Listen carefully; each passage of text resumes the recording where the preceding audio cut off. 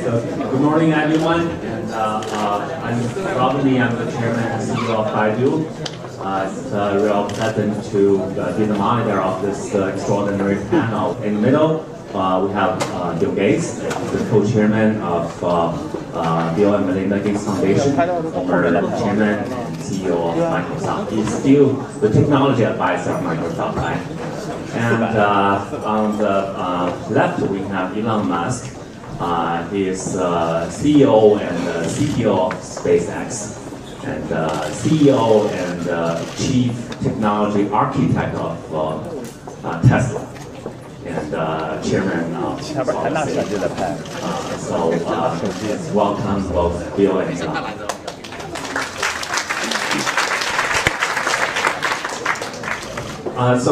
Roughly 2 weeks ago, when I agreed to be the moderator of this panel, I posted a message on Baidu Tieba soliciting questions from the internet users. I got more than 500 questions for two of you, and I'm going to select one question for each. And on behalf of the users, I'd like to ask. So let's go on to the question. So for Bill, we have a question from a very ambitious person. He said, as a young man who intends to overtake you as the world's richest man, what kind of vision do I require, and what specific advice would you give me? Bill? Well, fortunately, I don't think there's any single metric that defines excellence. Hopefully that person has some ideas where he sees beyond the current generation. My luck was to be born at a time when computing was going from a very centralized, expensive form, where the amount of software that was needed was very, very modest, and so it wasn't even considered the magic element of the system. The hardware, just keeping it running, buying it, babysitting it, was the center of the industry. And yet, because the microprocessor chip was coming along and essentially, from my point of view, making computing free and storage free and eventually even network bandwidth free, I could conceive of a form of software in terms of a tool for the individual that was radically different than any other software. I remember at the time the industry award for the top selling software was if you sold 10,000 copies, you got their big trophy, and they gave you a big banquet. Well, our basic had sold 6 million copies, so I called them up and I said, well, what do you have for 6 million? They were like, what? What kind of software are you talking about? And so it was really utterly different. For this gentleman, hopefully at a young age, he'll see how to make robots, or how to make assistants, or some way of making software development far more efficient than it is today. Even though so many things have changed, if you look at, say the code that defines a website, or the code you write for business applications, I have to say, if you'd asked me 40 years ago what that would look like, I would have predicted that it would be much easier to do business applications, much easier to write highly reliable code. So there's an opportunity for somebody, and it's not just in software. If they can invent, a way of making energy cheap and CO2 free, see a twist of using technology to do that. I'd say that would be a kind of a mind-blowing contribution. So the room for innovation, the speed for innovation is better today than ever. In my case, I didn't sit down and say, okay, I'm going to be better than IBM or something. I didn't have the same confidence that this person had. I knew I loved software. I wanted to mess around with it. And it led to, being able to create a company. But I didn't know, at any point in time, part of the reason I think I ran the company well is I thought, okay, maybe the company will be twice as big. Let me get ready for that. I never said, well, of course, it will be gigantic, because then you might skip all the hard work of scaling up that factor of 2, and I thought, okay, this is it. You know, I just have to build a management system for 5,000 people. If you said to me when I had 10 people and I tried all the code, hey, you'll have 100,000 people, I would have laughed. I would have said, wow, how many bugs can you create with 100,000 people? I don't want 100,000 people. So, you know, I wish you good luck. So you're saying you don't really need to be this ambitious in order to be successful, right? Well, I don't think, we can ask Elon, I don't think any of us assumed that things would line up to create, in his case, multiple successes that are pretty fantastic. I think if you had that, you knew that, you didn't think it was at risk, I'm not sure you would actually get there. What other characteristics would you look for a potential successful entrepreneur? Well, people who end up being successful and are often, not always, they're pretty fanatical about the thing they're trying to do. I remember one industry panel where there were about 7 people, and the debate was, would the computer interface be this character mode thing, or would it be graphics user interface? And at the time, the graphics user interface stuff was so slow, it was laughable. And writing software was so bad, it was Windows 1.0. And so the people on the panel were saying, no, this is kind of a stupid thing. And I was saying, no, believe me, this will be great. And one of the guys on the panel said that hey, Bill is wrong, but Bill works harder than the rest of us, so even though it's the wrong solution, he's likely to succeed. And that was the best compliment I ever had, was that just by working day and night, I could send the industry in some funny direction. So, I was fanatical in that period of time. That is, I didn't believe in vacation, I didn't believe in weekends. So it turned out that worked for me, that we got our company going at a speed that allowed it to make mistakes faster than other people were, and kind of see those mistakes. And many software companies at the time thought of themselves as a single product company. And they were literally designed to be a single product company. And they thought that their sales were mostly going to be in the United States. We, from the beginning, planned to be a multi-product company. Basic, I don't know if people have ever heard of that, was our basic interpreter that ran on a bunch of computers, was our very first product. And of course today, they're still around, but people use JavaScript for a lot of the things that BASIC was used for then. So we had a conception of a very big company, and we knew what we were about was software. Hiring software people and writing lots and lots of software, not a specific piece of software. So that helped us a lot. We said we're going to have the world's most efficient software factory. Elon has to actually build buildings and buy equipment to make the gigafactory. We set up the gigafactory of software, which is with a bunch of guys with better symbolic debuggers and better simulators and compilers and things like that. Now we didn't get other companies were also doing that, but we were somewhat ahead in terms of being serious about high quality software development. All right. Question for Elon, also from our internet users. I'm so curious that I'm going to explode. How does Elon Musk have the energy and enthusiasm to accomplish so many great things? It's incredible. It's just too cool. Does he do things step by step, or does he have huge goals already set for projects that have just hatched? Sure. Well, I think first of all, I'm going to just go back to what Will said. You don't actually expect things to be big. In fact, in the beginning, I expected that, I thought we would fail. That was the most likely outcome, by far, actually. I thought maybe 10% chance of success for SpaceX, something similar for Tesla. And if you look at the track record of space startups and car startups, it's pretty bad. So it's not from the standpoint of like, wow, if you were to rank order and say, I'm a starting company, what's like the highest return on investment for the risk? Right at the bottom of the list of the least desirable would be something in space and cars. It's a graveyard. So still don't want to be complacent at this point, but we came very close to both Tesla, SpaceX, and Solar City all dying at the end of 2008. So yeah, but in terms of how it's really just that I thought there were these important problems that needed to get solved, and it didn't seem as though anyone was really solving them.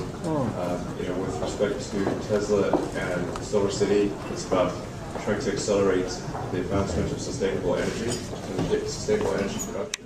For Solar City, sustainable of Tesla, when we started Tesla, electric cars were just thought of as the stupidest thing. They're really, in fact, starting a company was, a car company was thought of as stupid. Starting an electric car company was stupidity squared. We narrowly escaped that so many times. So it's not, there wasn't some grand plan. The expectation was there. That was the most likely. But the follow-up question would be, how can you manage so many things simultaneously? 3 companies. Well, I don't recommend this. I really, it's not good for quality of life. And I should emphasize that I run SpaceX and Tesla, but I don't run Solar City. I provide kind of strategic guidance. Fortunately, the team there does an amazing job, and it's like 1 day a month, that type of thing. Tesla and SpaceX are kind of like every day. So you're also in charge of technology product. Are you a very detail-oriented person? We have a really talented team there, so I just want to emphasize that sometimes I get, in fact, most of the time I get way too much credit or attention for what I do. I'm just like the visible element, but the reason those companies are successful is because we have extremely talented people and individuals that are making it happen. I really don't think it's a good idea. All right.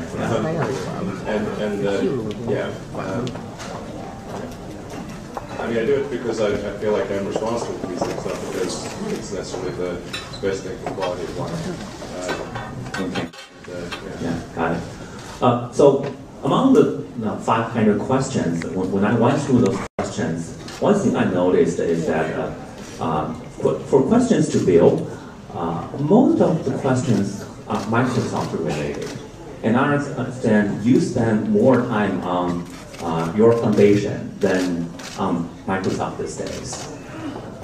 Do you really think you are making a bigger contribution to humanity your foundation through your foundation than you did through Microsoft? In other words, let's say 100 years from now, would you rather be remembered as the founder of Microsoft or as a great philanthropist? Well, I hope I'm alive 100 years from now. That'd be nice. They don't have to remember me as long as I get to do fun work like I am now.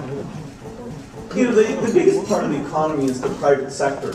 And when you think, why are things going to be better 20 years from now, 30 years from now, the vast majority of that's going to come out of private sector companies. The digital revolution is at an early stage. And so companies like Baidu, Google, Apple, Microsoft, they're making a huge contribution. The tools that they create that get used in so many domains, just take education as one domain that over time, we haven't seen it yet, but over time that should make ability to connect up to what somebody's learning and what their goals and aspirations are. So this is incredible stuff. And anybody who had a chance to be part of that, particularly to build a good-sized company, made a huge contribution.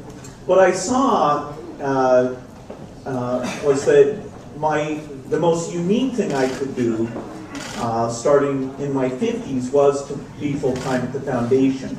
That is, that there were other great people who could take the mantle at Microsoft. But when I was running Microsoft in my 20s and 30s, I always thought, for sure that it should never have a CEO over 45, because who could keep up with all this stuff? So then, as I found myself in my 50s still, the company was like, well, I told myself I shouldn't still be here. And anyway, the foundation work, which is in partnership with my wife Melinda, became more appealing. And I was saying to myself, gosh, who's going to work on malaria? It appeared to be more of a vacuum, that organizing science and government to take these problems that are a little bit hidden away in these poor countries where most people don't actually go and see the depredations of malnutrition and infectious disease. And so it appeared like an opportunity that showed up that could take all the skills of organizing people and energizing people in the software revolution now in a slightly different domain, but the skills of running teams and picking scientists and being patient about things that take 10 or 15 years to have a breakthrough. I could take all of that. And so I think for this phase of my life, this is my biggest contribution and the most fun. It's nice when you decide those two things are the same. But in my 20s, I would not have been satisfied at doing this. And so I think in China, the image is more about the Microsoft, because the foundation isn't that visible. Most work of the foundation is in poor countries. We are trying to build more and more relationships because there's so much innovation in China that can help in Africa, whether it's in health or agriculture or cell phone magic. So that's a growing thing. So you should come to China more often. I do. Yeah, good. Yeah. So you and I had a short debate on artificial intelligence last night, and I want to bring that topic up here too. I also understand, Elon, recently you said that artificial intelligence advances is like summoning the demon. That generated a lot of hot debate. Baidu's chief scientist Andrew Ng recently said during an interview that worrying about the dark side of artificial intelligence is like worrying about overpopulation on Mars. How would you address that? He said it's a distraction to the scientists in artificial intelligence. I think that's a sort of radically inaccurate analogy. I know a bit about Mars. So the risks with sort of digital superintelligence, and it's important to appreciate that it wouldn't be just human level; it would be superhuman almost immediately. It would just zip right past humans to be way beyond anything we could really imagine. I think a more appropriate analogy would be like if you consider, say, nuclear research, where there's potential for a very, very dangerous weapon, releasing the energy is easy. Containing that energy safely is very difficult. And so I think the right emphasis for AI research is on AI safety. We should put vastly more effort into AI safety than we should put into advancing AI in the first place, because it may be good or it may be bad, and it could be catastrophically bad. It could be the equivalent of nuclear meltdown. So you really want to emphasize safety. So I'm not against the advancement of AI. I want to really be clear about this, but I do think we should be extremely careful. And if that means it takes a bit longer to develop AI, then I think that's the right trade-off. We shouldn't be rushing headlong into something that we don't understand. Bill, I know you share similar views with Elon, but is there any difference between you and him? I don't think so. Okay. I mean, he actually put some money out to help get some of the coin on this, and I think that is absolutely fantastic. You know, for people in the audience who want to read about this, I highly recommend this Bostrom book called Superintelligence. But the basic point that Elon just made, that we have a general purpose learning algorithm that evolution has endowed us with. And it's running in an extremely slow computer. Very limited memory size, ability to send data to other computers. We have to use this funny mouth thing here. But whenever we build a new one that starts over, it doesn't know how to walk. It's a really long root process. So believe me, as soon as this algorithm taking experience and turning it into knowledge, which is so amazing, and of course we have not done in software. As soon as you do that, it's not clear you'll even know when you're just at the human level. You'll be at this superhuman level almost as soon as that algorithm is implanted in silicon. And actually as time goes by, that silicon piece is getting ready to be implanted. The amount of knowledge, as soon as it has that learning algorithm, it just goes out on the internet and reads all the magazines and books and things like that. We have essentially been building the content base for the superintelligence. You think you're using the internet, that's actually what you're doing. So, I try not to get too exercised about this, but when people say it's not a problem, that really, then I can start to get really in a point of disagreement. How can they not see what a huge challenge this is? We all understand this will have huge impacts in the society in the future, and many companies, including Microsoft, Baidu, we all invest heavily in artificial intelligence. These days I'm reading a book by Walter Isaacson, The Innovators. There are lots of detailed stories about how innovations came out. I guess his point is that innovation comes usually from collective efforts from many talented people.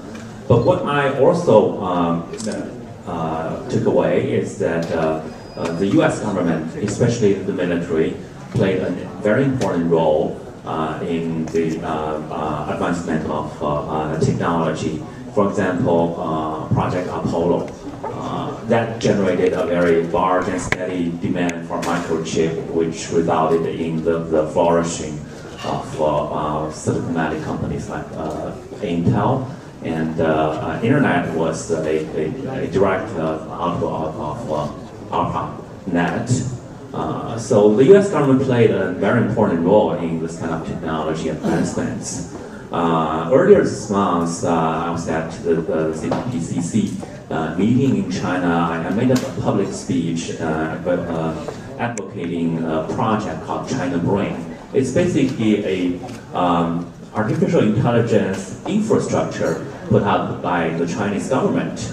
We're hoping to build the largest AI infrastructure so that companies, entrepreneurs,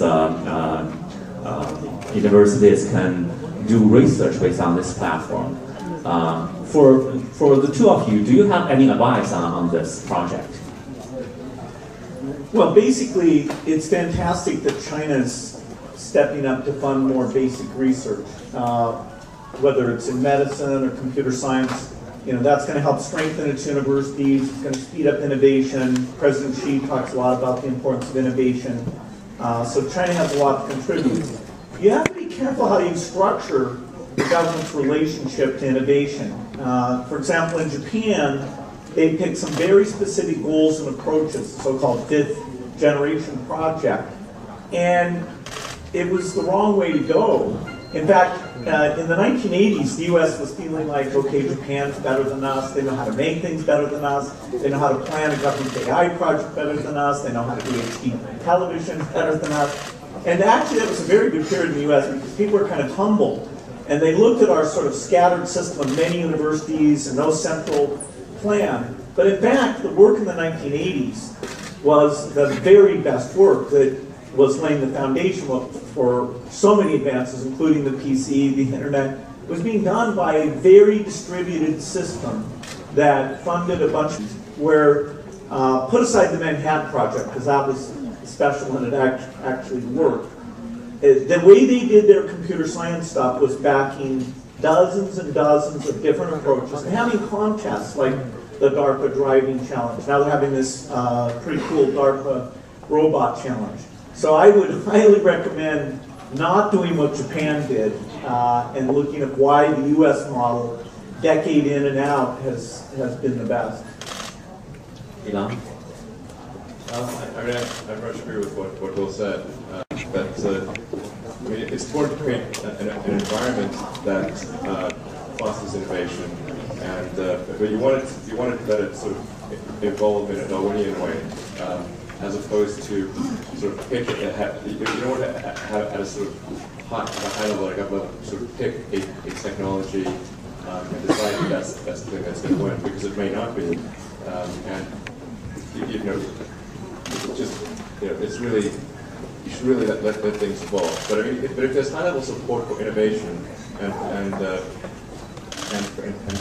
particularly making sure that the penalty for failure is low. You don't want to have failure be too punitive. I mean, well, that's one of the keys to Silicon Valley's success. There are many founders and companies that have been very successful, but in the past the company failed. But they quickly reconstituted. People left and joined other companies, and it's really good at recycling and going through recursive self-improvement. So that's I think a really critical thing. If you're going to say you want to support innovation and new technology, which is, again, you don't know what the path is. There's no map. There's no, by its nature, it's unknown, which means you're going to make false moves. So you must, it must be okay to make false moves. Did you have a company before PayPal, or was that your first? I did, yeah, it's a two. That was before PayPal. Yeah. And did you have one before Baidu? Not really. I had some ideas, but it was not in the form of a company. But yeah. Speaking of that, I think Bill, you became famous way before Elon and I started our company. So you probably had the chance to know some of the last generation entrepreneurs. Is there anyone that you had contact with and you have respect and you learn things from? Is there anyone like that? Well, when I started Microsoft, IBM was the dominant company, and they were sort of this behemoth. And then we ended up creating together with them the so-called IBM personal computer that ships in 1981. So it's kind of funny to be working with them. And we learned a lot from them. There are some great people there like Frank Carey. Then we worked a lot with Intel. I learned a lot from Andy Grove. Andy was not always nice to me, but that still allowed me to learn. Well, you were partners, right? Intel. Yeah, that partnership was more challenging than it might appear from the outside. But anyway, Andy was a brilliant person. Some of his books about management are very good. Gordon Moore, who did more of the chip-level technology, is an amazing person I worked with, and he's also a great philanthropist now. Steve Jobs was an incredible person, and part of the reason he was so incredible is he was so good at engineering great products, even though he didn't know much about engineering. His ability to pick people and define what the product should be without really understanding the rules of software or chip actually made his talent all the more amazing. And the way he built groups and the way he pulled things together. So there were a ton of great people I learned from. I may have learned more from Warren Buffett, who's completely outside all the crazy computer industry stuff, but his basic views about business and how you work in business actually had more influence on me than any other single person. Also, I'd say having the Japanese for customers, even though I'm saying in the 1980s they weren't structuring things well, their emphasis on quality, and Microsoft had about 40% of its sales coming from Japan for 5 of our early years. Their emphasis on quality really woke us up and changed a lot of how we did things. So that was a huge evolutionary push for us. So is there any entrepreneur outside of technologies? Like I know Warren Buffett, but he's more like an investor, right? Any entrepreneurs that you have contact and you learn things? Well, now that I'm in phase of philanthropy, I'm getting to meet a lot of incredible entrepreneurs in a lot of different business areas. But when I was starting Microsoft and people would say to me, you're an entrepreneur, I'd always say, well, what does that mean? I'm a software guy.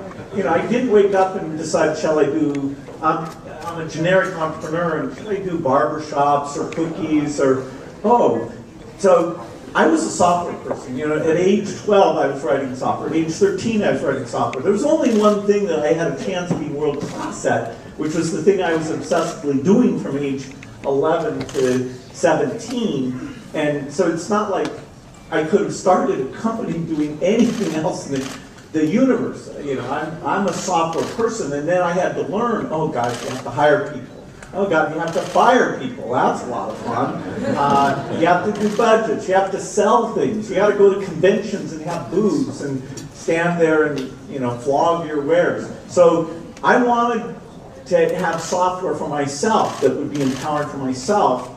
And then I had to learn, okay, there's contracts and many things that go along with that. So in some ways, you know, the drive all came from the dream about software, not some dream about, okay, I'm going to have a company, let's just pick an industry and go get it done.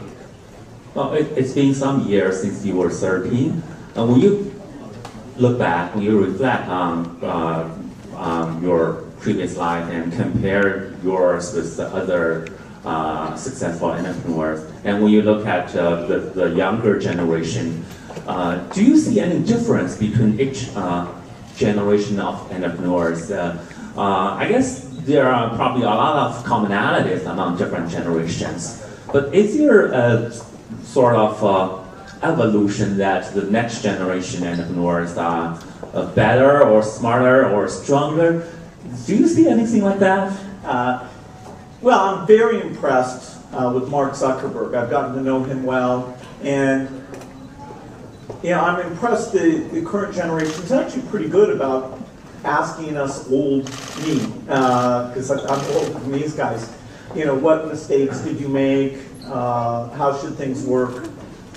You know, our generation was, in a sense, it was a cleaner sheet of paper. So every conference I would go to would be people our age. There weren't older people, and then, you know, all the analysts or venture capital people who we worked with all kind of grew up. But it was an industry of people in their 20s and then in their 30s. Now, it's much more age diverse. You know, Mark's, what, 32 or something, and he's not anywhere near the youngest guy. He's the youngest guy with a mega success type company. I think maybe this group is a little more mellow.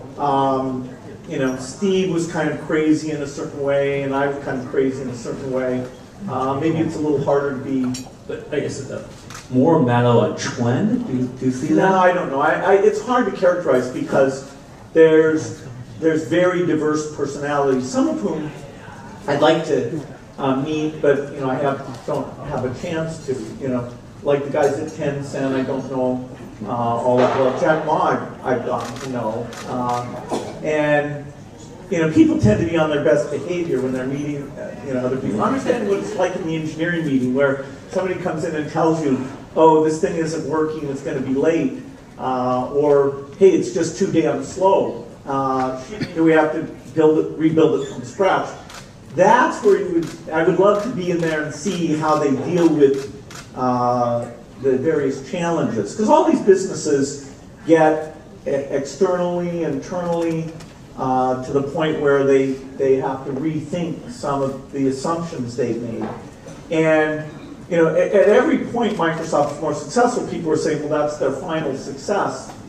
And it really bugged me because when people were saying, oh, eventually they'll get it wrong, I knew that was true. I mean, the companies I grew up admiring, I wonder if anybody's ever heard of Wing and Digital Equipment, you know, which are long, long gone. But those were the great companies, and it was probably good for me to see them fail, because it meant that just the wonderful technology and the great people they had in no way protected them from when the marketplace turned left and they didn't notice that was happening, that none of their excellence protected them from missing a market change. Mm-hmm. I would say there are probably a lot of commonalities among those entrepreneurs. I also read something about you. you were quite rebellious when you were at college. You only choose to audit those classes you didn't register for. And you non-stop working for like 36 hours in class for 10 hours. And when you wake up, you just keep on working. Do you think that's the kind of thing successful entrepreneur need to have? Well, as I said, I think Steve and I were in our own different ways, not the same ways. I didn't take as much acid as he did. We were kind of crazy, and I don't think that's a necessary part. You know, people debate, you know, could Steve have still been great and been nicer to people? And my answer is yes. You know, he was great. I'm not taking anything away from that. But, you know, in my case, I think, okay, there were periods I was very tough on people, partly because I was very tough on myself. And you have to learn how to project that into your management style, which is kind of a natural thing. The harder thing was that I'd been in my school, I was known as the guy who was good at math. And so then I went to Harvard. I was in this class with 80 people, all of whom's personal positioning were they were the best person they'd ever met at math. And so 79 of us were a fraud. Eventually I came in second in the class, and the guy who came in first is a very successful lawyer in New York City. But this idea of never attending classes, that was just to have some unique positioning that you know, I wasn't the same as all those other 80 guys. I just like computers. Yeah, I didn't expect to create numbers or anything like that. So it's really, and I think it is better to approach this from the standpoint of saying, rather than like you want to be an entrepreneur or you want to make money, it's like what is some useful thing that you do that you wish existed in life, and then try to get other people to work with you to create that thing and keep making it better and better. And if you do create something useful, then money will be the result. But that's just the way that the properly working economy kind of rewards the creation of useful goods and services. And if you're creating something that you love and you think other people will love, it's much easier to sort of sacrifice the time and spend the effort. And if it doesn't work out, you don't regret it. It's a good way to go. Yeah, but have you ever thought of this saying that, okay, I'm younger than Bill Gates, and I don't want to exactly copy him. Is there any difference between? Definitely. Lives diverge substantially. There's some similarities, particularly George is growing up, and agree with a lot of pretty much everything they've all said here. But my life kind of took me in a different direction. I said most of the first part of my career on software, and then then I was like, well, it doesn't seem like people are really solving the electric car or the photovoltaics thing or the space thing, and so I thought I'd give it a try. Probably lose money that I put into it, but I thought it was worth giving it a try. That was really the only thing. And then I had to learn how you make hardware. So I didn't even know. I'd never sort of seen a CNC machine or laid up carbon fiber or I didn't know any of these things. But if you read books and talk to experts, you can pick it up pretty quickly. In fact, I think people self-limit their ability to learn. It's really pretty straightforward. Just read books and talk to people. And particularly books. I mean, the data rate reading is much greater than when somebody's like talking. I mean, what's the output rate of speech? It's like a couple hundred bits per second. I mean, maybe a few thousand bits per second if you're really going full tilt. So you can do several times that reading. That's the main reason I didn't go to lectures in college was because the data rate was too slow. So it's like, why is this? Why are they reading the textbooks? I mean, this is like a bedtime story. Ridiculous. Alright, since we are at Boao, this is not a pure technology conference. There are lots of government officials coming here. Yesterday, I think both of you met with President Xi Jinping, and about a week ago, Singapore's founding premier passed away. He's very well respected statesman. President Xi also said he made outstanding contributions to the peace and development of the Asia region. I think Chinese leaders from Deng Xiaoping to Xi Jinping and Mr. Li Guangyao, they share something in common. They believe in this kind of technocratic approach, running a country or government using an engineering type of methodology. This is very different from the U.S. I think U.S. are pretty much ruled by lawyers.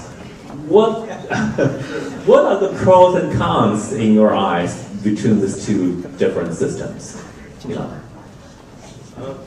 Well, I mean, being an engineer, I obviously tend to favor the engineering approach. I think in the U.S. we probably have too many lawyers, and not that there shouldn't be lawyers, but I think we probably have more than we should have. And, I mean, generally, I think it's good if the political leadership of the country is technically proficient. So I'm sort of pro a sort of technocratic approach. Yeah, I think it's. I wish there were more people in the American Congress that were proficient in science. You met a lot of Chinese government officials, different generations of leaders. They probably have more to say about this. Well, I was very lucky that I got to spend have a number of dinners with Lee Kuan Yew. And he was not only just thoughtful, just the very idea that he would take parts of the Western system and say, oh, this part is good, this part may not apply everywhere, this part he disagreed with. It was kind of bold because, of course, the Western system was succeeding. Basically all the rich countries in the world had followed the Western system. And so the idea that he thought he would do it slightly differently was a huge contribution. And Singapore is a city-state, so you can do things in terms of paying government salaries and excellence there that may not scale up, but what he did was very incredible.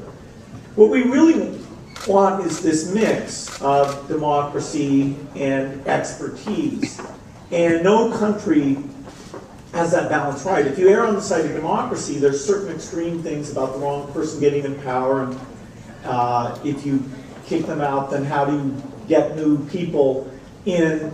So the democracy side, it has some huge advantages that have helped the U.S. Quite a bit. It is a little scary now when we have complex problems like how do you run a healthcare system efficiently? Why is the U.S. paying so much? And there really isn't at this time any elected representative. You can have a good discussion about the dynamics of that system and why it's different than other countries and how we might change that. So government has to do with very complex issues. And the Chinese government, although I'd say the trend is a tiny bit away from it, has had engineers and scientists in a lot of the key positions, and willingness to look at what other countries do, and also this notion that if you're going to have a new policy, you'll often try it out in part of the country, see if it works, and then tune the policy before you try and scale it up in a very broad way. So the Chinese government is a student of policy more than just a say UK Parliament or US Congress, where people are kind of yelling at each other about, I'm right, no, you're right. It's not like, oh, let's go do an experiment. I've never sat in the US Congress and say, oh, let's try yours out, and one state will try out mine, and we'll come together and combine the best features. That's not a typical electoral dialogue that we're having right now. So it's a work in progress. There are things like how you run universities where the US model, other people should just adopt it. Then there's things like health systems and governance where they maybe should take some aspects but try out variations so that we get the benefit of 192 countries of slightly different experiments, including at the subnational level.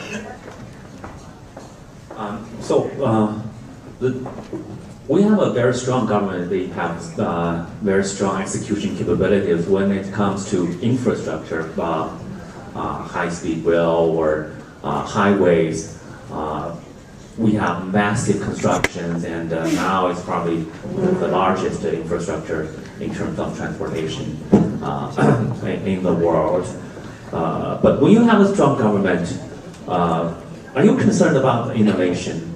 There might be things that's too strict that's hurt innovation. Well, I think Chinese innovation is going at a very high speed. I think that the government could raise how much it spends on science research even more than it is. It's raising those things. There have been areas like in the media where you have to say why the Chinese market, although this is starting to change, has been behind in terms of media companies and things.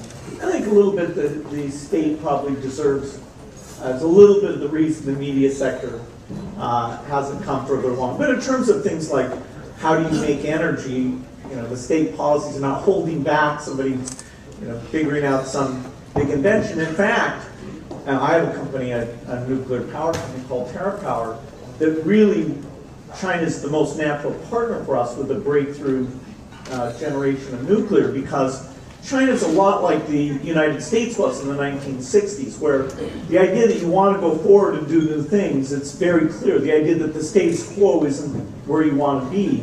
The U.S. today is very careful that, hey, we're pretty happy with the current conditions. So if somebody wants to build a new building or take some new approach, there's a lot of maybe no. There's like 5 levels that you go through. Maybe no, maybe no. And so it's, whereas the bias towards moving and doing new things, which has a small downside but a huge upside as well, I'd say in terms of breakthroughs in some areas like nuclear, it's more likely to come out of China than almost any other place because of this bias towards doing big projects. And in the 1950s, 1960s, that was the US. In the 70s, it started to be Japan. Korea took on that role, and that big engineering bias is great for the world. So Elon, you are very futuristic.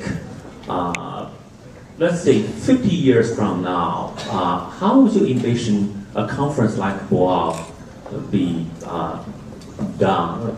Do you think we still have to come to the stage and meet face to face, or is there a better way for people to communicate as a conference? The airport will be closer.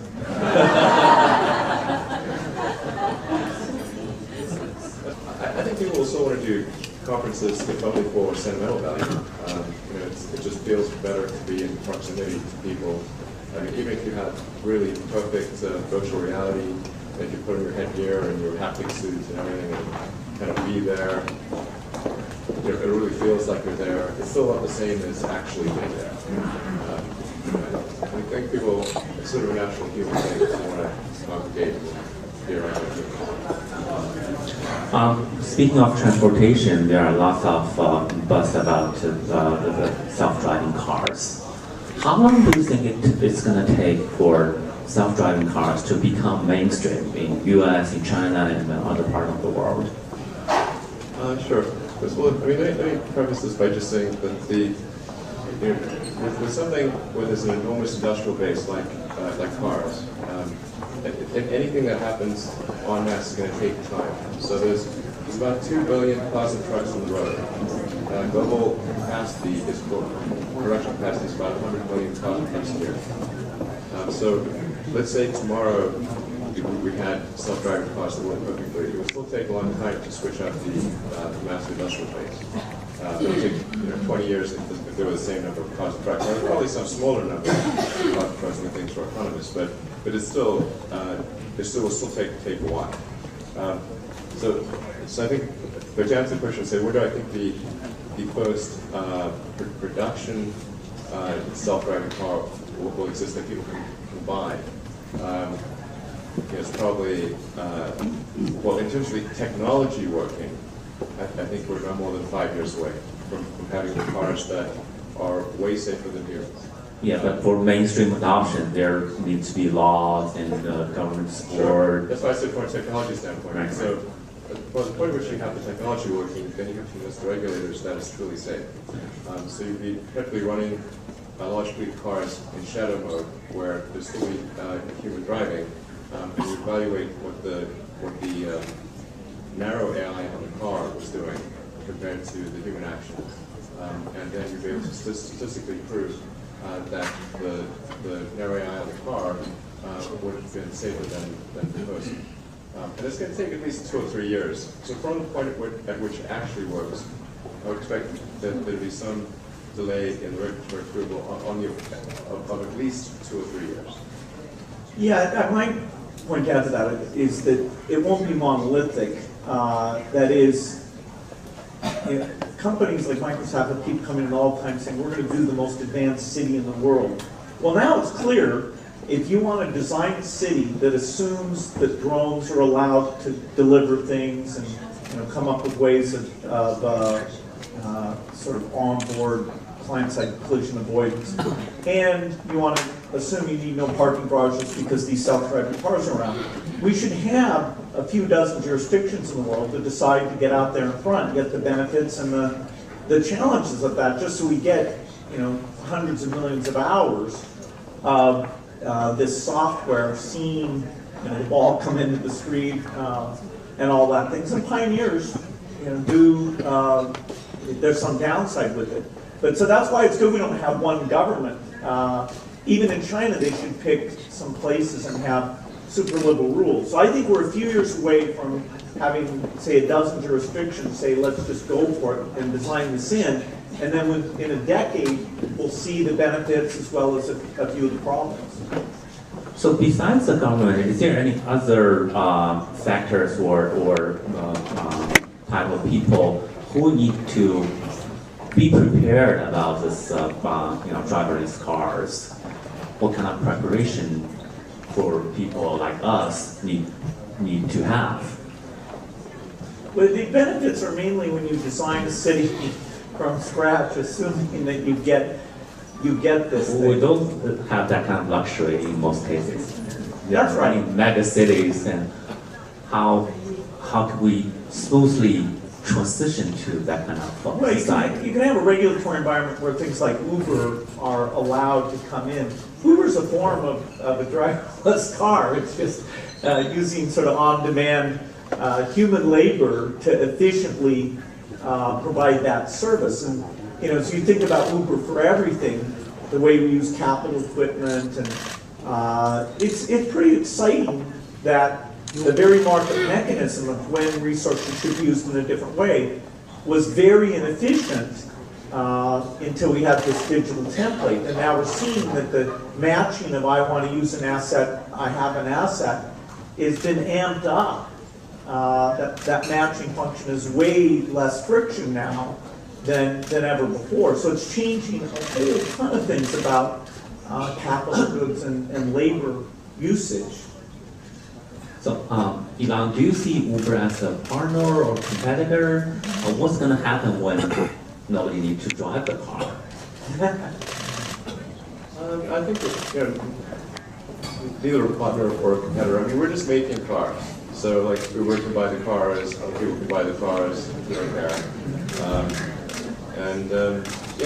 And they'll gradually get more autonomous. But again, I do want to emphasize that the point I made about the industrial-based switchover means that this is not going to be an overnight transition. It's literally impossible for an overnight transition. Because 2 billion cars and trucks, 100 million new cars approximately maximum capacity per year. So we shouldn't be panicked. What are we going to do?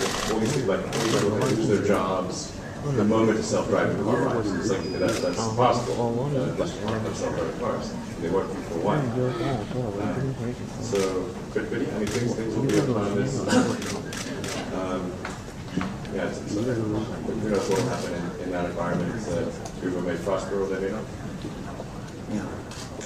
Well, 1 hour is a very short time, but I think we covered a lot. We talked about history, we talked about future, and I think a lot of times history can tell us what the future will look like, and I sincerely hope that our generation can learn from the history and make contributions to the next few generations so that they can benefit from our effort. And with that, I thank you all both for coming to this session. Thank you.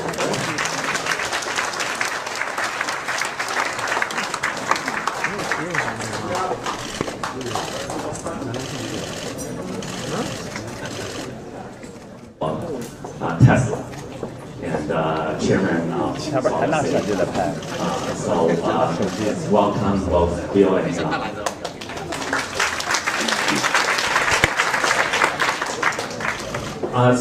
roughly 2 weeks ago, when I agreed to be the moderator of this panel, I posted a message on Baidu Tieba soliciting questions from the internet users. I got more than 500 questions for 2 of you, and I'm going to select one question for each. And on behalf of the users, I'd like to ask. So, let's go on to the question. So for Bill, we have a question from a very ambitious person. He said, as a young man who intends to overtake you as the world's richest man, what kind of vision do I require, and what specific advice would you give me? Bill? Well, fortunately, I don't think there's any single metric that defines excellence. Hopefully that person has some ideas where he sees beyond the current generation. My luck was to be born at a time when computing was going from a very centralized, expensive form, where the amount of software that was needed was very, very modest, and so it wasn't even considered the magic element of the system. The hardware, just keeping it running and buying it, babysitting it, was the center of the industry. And yet, because the microprocessor chip was coming along and essentially, from my point of view, making computing free and storage free and eventually even network bandwidth free, I could conceive of a form of software in terms of a tool for the individual that was radically different than any other software. I remember at the time the industry award for the top selling software was if you sold 10,000 copies, you got their big trophy and they gave you a big banquet. Well, our BASIC had sold 6 million copies, so I called them up and I said, well, what do you have for 6 million? They were like, what? What kind of software are you talking about? And so it was really utterly different.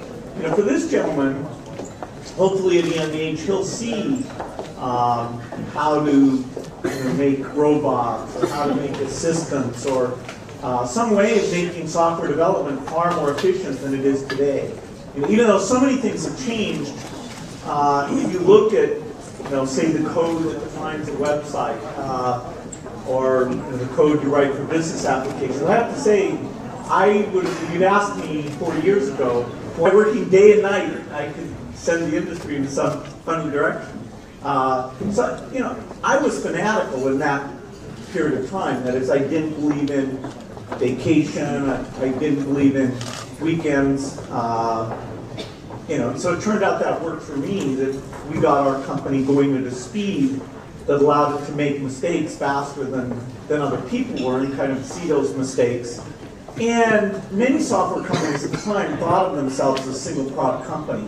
And they were literally designed to be a single product company. And they thought that their sales were mostly going to be in the United States. We, from the beginning, planned to be a multi-product company.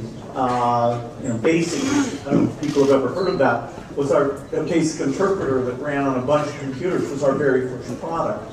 And of course, today, they're still around, but people use JavaScript for a lot of the things that BASIC was used for that. So we had a conception of a very big company, and we knew what we were about was software. Hiring software people and writing lots and lots of software, not a specific piece of software. So that helped us a lot. We said we're going to have the world's most efficient software factory.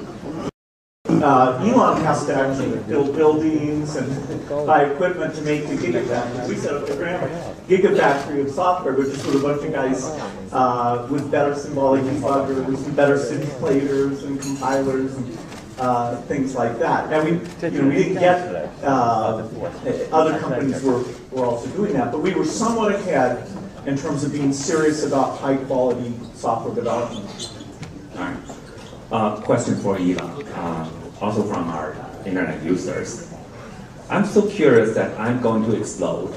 How does Elon Musk have the energy and enthusiasm to accomplish so many great things? It's incredible. It's just too cool. Does he do things step by step? Or does he have huge goals already set for projects that have just hatched? Sure. Well, I think first of all, I'm going to start going back to what Will said. You don't actually expect things to be big. In fact, I mean, in the beginning, I expected that I thought we would fail. That was the most likely outcome by far, actually. I thought maybe 10% chance of success for SpaceX, something similar for Tesla. And if you look at the track record of space startups and car startups, it's pretty bad. So it's not from the standpoint of like, wow, if you were to rank order and say, I'm a starting company, what's like the highest return on investment for the risk? Like right at the bottom of the list of the least desirable would be something in space and cars.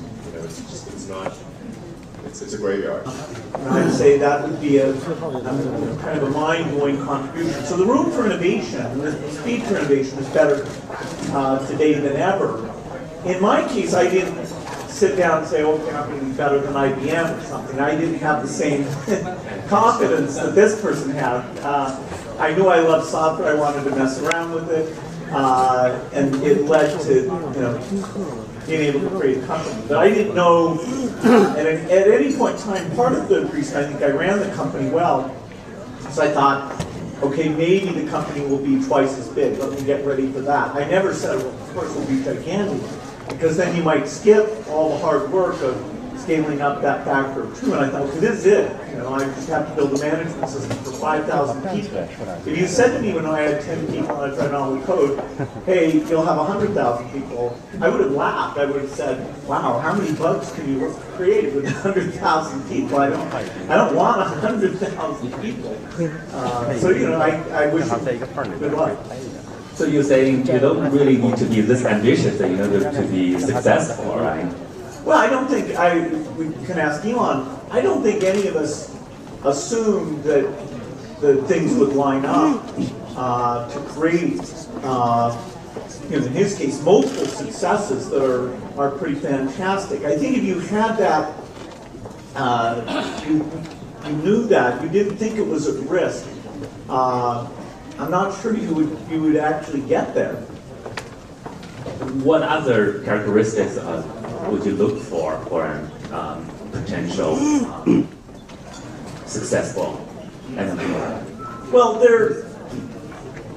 people who end up being successful and are often, not always, they're pretty fanatical about the thing they're trying to do. I remember one industry panel where there were about 7 people, and the debate was, would the computer interface be this character mode thing, or would it be graphics user interface? And at the time, the graphics user interface stuff was so slow, it was laughable. And writing software was so bad, it was Windows 1.0. And so the people on the panel were saying, no, this is kind of a stupid thing. And I was saying, no, believe me, this will be great. And one of the guys on the panel said that hey, Bill is wrong, but Bill works harder than the rest of us, so even though it's the wrong solution, he's likely to succeed. And that was the best compliment I ever had, was just by working day and night, I could send the industry in some funny direction. So, I was fanatical in that period of time. That is, I didn't believe in vacation, I didn't believe in weekends. So it turned out that worked for me, the games and books and things like that. We have essentially been building the content base for the superintelligence. You think you're using the internet, that's actually what you're doing. So, I try not to get too exercised about this, but when people say it's not a problem, that really, then I can start to get really in a point of disagreement. How can they not see what a huge challenge this is? We all understand this will have huge impacts in the society in the future, and many companies, including Microsoft, Baidu, we all invest heavily in artificial intelligence. These days I'm reading a book by Walter Isaacson, The Innovators. There are lots of detailed stories about how innovations came out. I guess his point is that innovation comes usually from collective efforts from many talented people. But what I also took away is that the U.S. government, especially the military, played a very important role in the advancement of technology. For example, Project Apollo. That generated a very large and steady demand for microchip, which resulted in the flourishing of Silicon Valley companies like Intel. And Internet was a direct output of ARPANET. So the U.S. government played a very important role in this kind of technology advancements. Earlier this month, I was at the CPPCC meeting in China. I made a public speech advocating a project called China Brain. It's basically a artificial intelligence infrastructure put out by the Chinese government. We're hoping to build the largest AI infrastructure so that companies, entrepreneurs, universities can do research based on this platform. For the two of you, do you have any advice on this project? Well, basically, it's fantastic that China's stepping up to fund more basic research, whether it's in medicine or computer science. That's going to help strengthen its universities. It's going to speed up innovation. President Xi talks a lot about the importance of innovation. So China has a lot to contribute. You have to be careful how you structure the government's relationship to innovation. For example, in Japan, they... And if you're creating something that you love and you think other people will love, it's much easier to sort of sacrifice the time and spend the effort. And if it doesn't work out, you don't regret it. It's a good way to go. Yeah, but have you ever thought of this saying that, okay, I'm younger than Bill Gates, and I don't want to exactly copy him. Is there any difference between them? Definitely. Lives, diverge substantially. There's some similarities, particularly George's growing up, and I agree with a lot of pretty much everything they've all said here. But my life kind of took me in a different direction. I said most of the first part on software, and then then I was like, well, it doesn't seem like people are really solving the electric car or the photovoltaics thing or the space thing, and so I thought I'd give it a try. Probably lose money that I put into it, but I thought it was worth giving it a try. That was really the only thing. And then I had to learn how you make hardware. So I didn't even know. I've never sort of seen a CNC machine or laid up carbon fiber or I didn't know any of these things. But if you read books and talk to experts, you can pick it up pretty quickly. In fact, I think people self-limit their ability to learn. It's really pretty straightforward. Just read books and talk to people. And particularly books. I mean, the data rate reading is much greater than when somebody's like talking. I mean, what's the output rate of speech? It's like a couple hundred bits per second. I mean, maybe a few thousand bits per second if you're really going full tilt. So you can do several times that reading. That's the main reason I didn't go to lectures in college was because the data rate was too slow. So it's like, why is this? Why are they reading the textbooks? I mean, this is like a bedtime story or something. Ridiculous. Alright, since we are at Boao, this is not a pure technology conference. There are lots of government officials coming here. Yesterday, I think both of you met this President Xi Jinping, and about a week ago, Singapore's founding premier passed away. He's very well respected statesman. Would have been safer than proposed. And it's going to take at least 2 or 3 years. So from the point at which it actually works, I would expect that there'd be some delay in the regulatory approval of at least 2 or 3 years. Yeah, I might point out to that is that it won't be monolithic. That is, companies like Microsoft will keep coming in all the time saying, we're going to do the most advanced city in the world. Well, now it's clear, if you want to design a city that assumes that drones are allowed to deliver things and come up with ways of sort of onboard client-side collision avoidance, and you want to assume you need no parking garages because these self-driving cars are around, we should have a few dozen jurisdictions in the world to decide to get out there in front, get the benefits and the challenges of that, just so we get hundreds of millions of hours of this software seeing the ball come into the street and all that things. And pioneers there's some downside with it.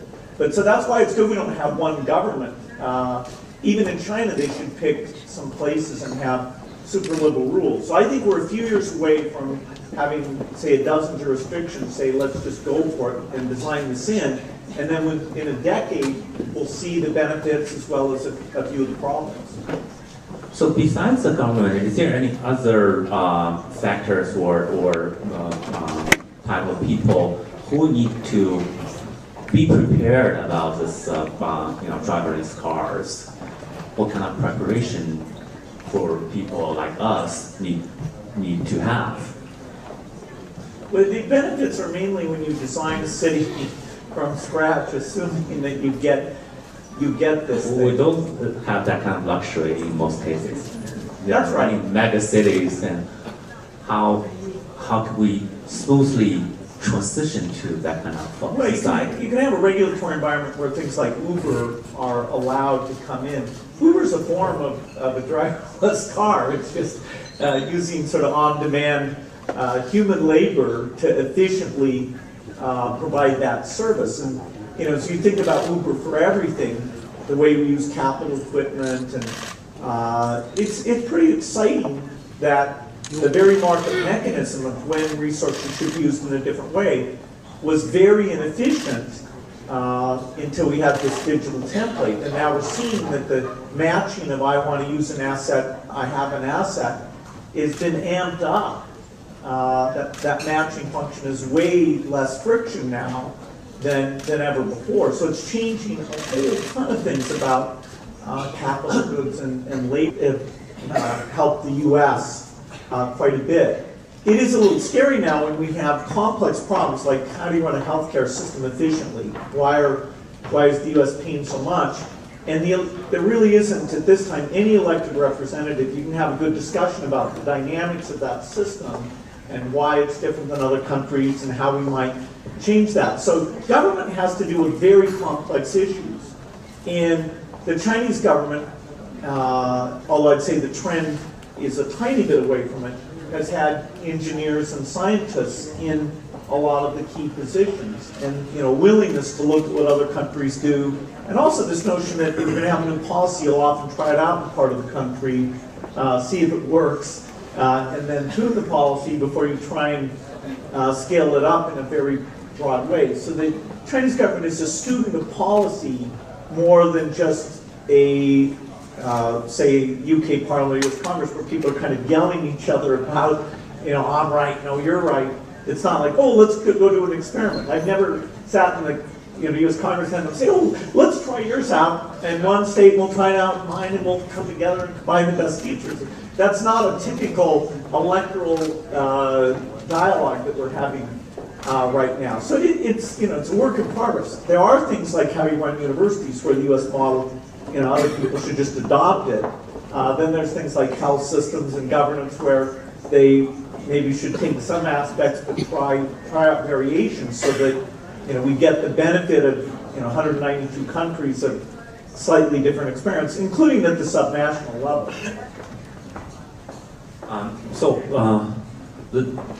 We have a very strong government. They have very strong execution capabilities when it comes to infrastructure, high-speed rail or highways.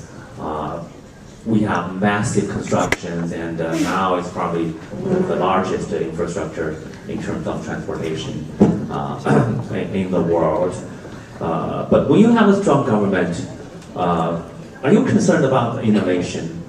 There might be things that's too strict that's going to hurt innovation.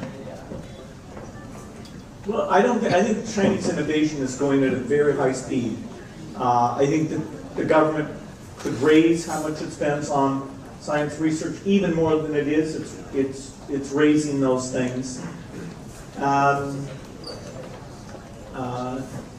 have been areas like in the media where you have to say why the Chinese market, although this is starting to change, has been behind in terms of media companies and things.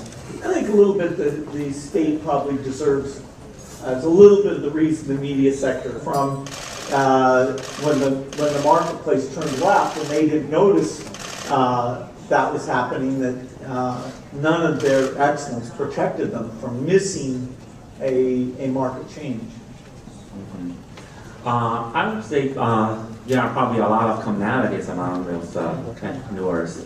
I also read something about you.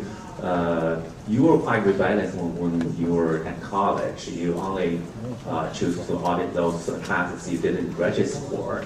And you non-stop working for like 36 hours in class for 10 hours. And when you wake up, you just keep on working.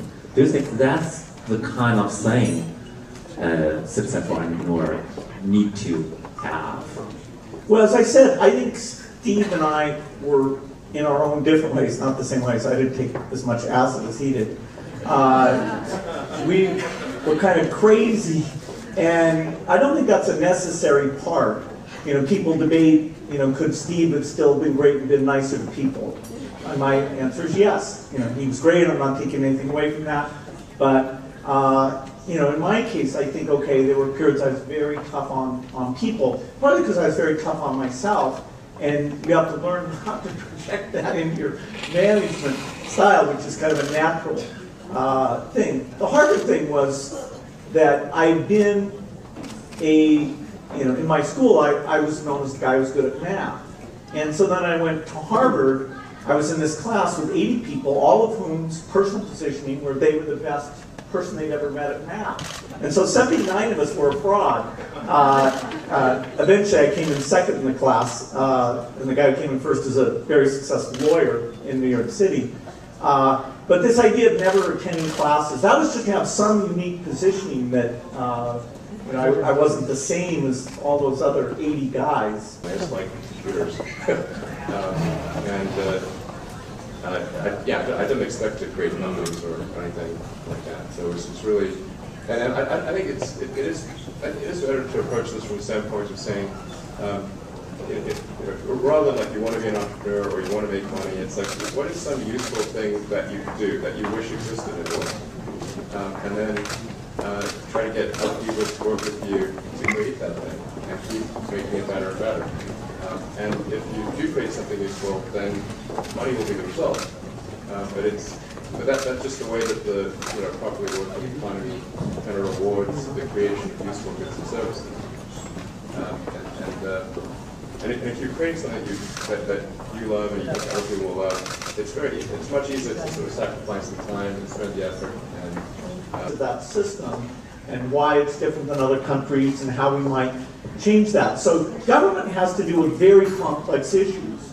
And the Chinese government, although I'd say the trend is a tiny bit away from it, has had engineers and scientists in a lot of the key positions, and willingness to look at what other countries do, and also this notion that if you're going to have a new policy, you'll often try it out in part of the country, see if it works, and then tune the policy before you try and scale it up in a very broad way. So the Chinese government is astute of policy more than just a say UK Parliament or US Congress, where people are kind of yelling at each other about, I'm right, no, you're right. It's not like, oh, let's go do an experiment. I've never sat in the US Congress and say, oh, let's try yours out, and one state will try out mine, and we'll come together and combine the best features.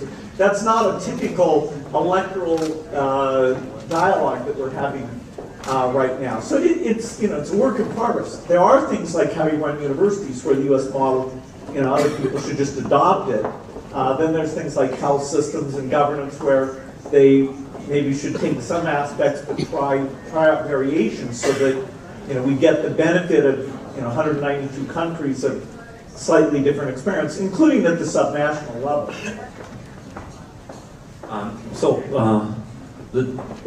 We have a very strong government. They have very strong execution capabilities when it comes to infrastructure, high-speed rail or highways. We have massive constructions, and now it's probably the largest infrastructure in terms of transportation in the world. But when you have a strong government, are you concerned about innovation? There might be things that's too strict that's going to hurt innovation. Well, I think Chinese innovation is going at a very high speed. I think that the government could raise how much it spends on science research even more than it is. It's raising those things. There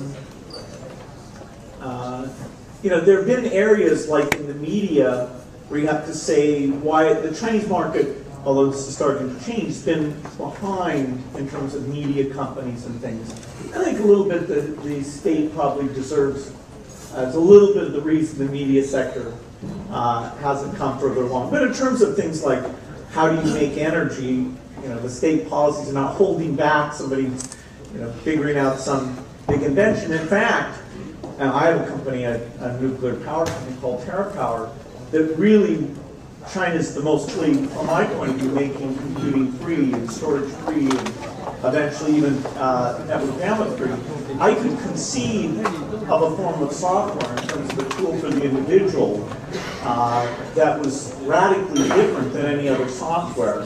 I remember at the time the industry award for the top selling software was if you sold 10,000 copies, you got their big trophy and they gave you a big banquet.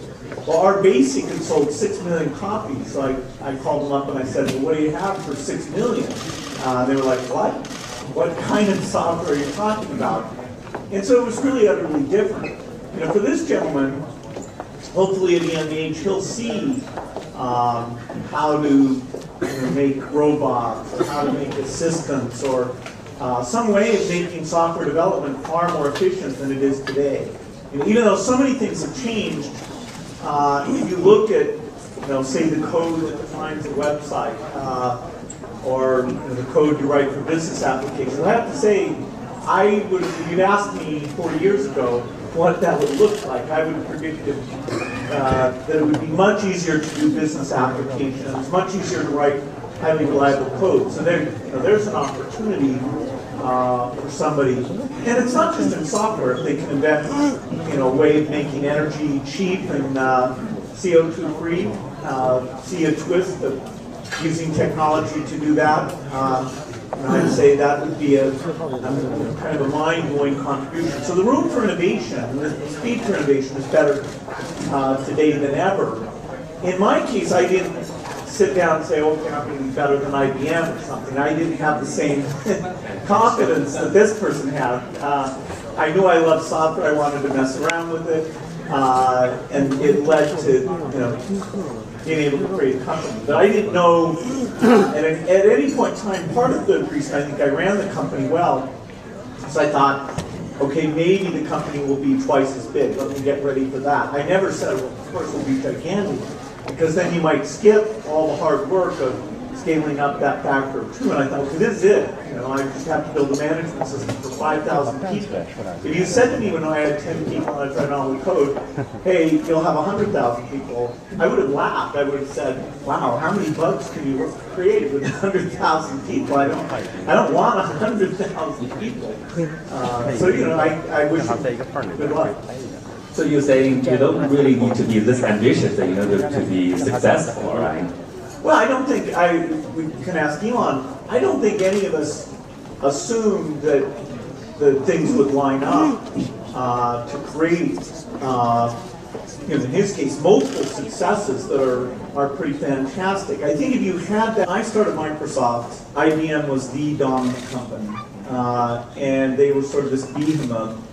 And then we ended up creating together with them the so-called IBM personal computer that ships in 1981. So it's kind of funny to be working with them. And we learned a lot from them. There are some great people there like Frank Carey. Then we worked a lot with Intel. I learned a lot from Andy Grove. Andy was not always nice to me, but that still allowed me to learn. Well, you were partners, right? Intel. Yeah, that partnership was more challenging than it might appear from the outside. But anyway, Andy was a brilliant person. Some of his books about management are very good. Gordon Moore, who did more of the chip-level technology, is an amazing person I worked with, and he's also a great philanthropist now. You know, Steve Jobs was an incredible person, and part of the reason he was so incredible is he was so good at engineering great products, even though he didn't know much about engineering. His ability to pick people and define what the product should be without really understanding the rules of software or chip actually made his talent all the more amazing. And the way he built groups and the way he pulled things together. So there were a ton of great people I learned from. I may have learned more from Warren Buffett, who's completely outside all the crazy computer industry stuff, but his basic views about business and how you work in business actually had more influence on me than any other single person. Also, I'd say having the Japanese for customers, even though I'm saying in the 1980s they weren't structuring things well, their emphasis on quality, and Microsoft had about 40% of its sales coming from Japan for 5 of our early years. Their emphasis on quality really woke us up and changed a lot of how we did things. So that was a huge evolutionary push for us. So is there any more outside of technologies? Like I know Warren Buffett, but he's more like an investor, right? Any entrepreneurs that you have contact and you learn things? Well, now that I'm in phase of philanthropy, I'm getting to meet a lot of incredible entrepreneurs in a lot of different business areas. But when I was starting Microsoft and people would say to me, you're an entrepreneur, I'd always say, well, what does that mean? I'm a software guy. You know, I didn't wake up and decide, shall I do, I'm a generic entrepreneur, and shall I do barbershops or cookies or, so I was a software person. You know, at age 12, I was writing software. At age 13, I was writing software. Reading the textbooks to me, this is like a bedtime story or something. Ridiculous.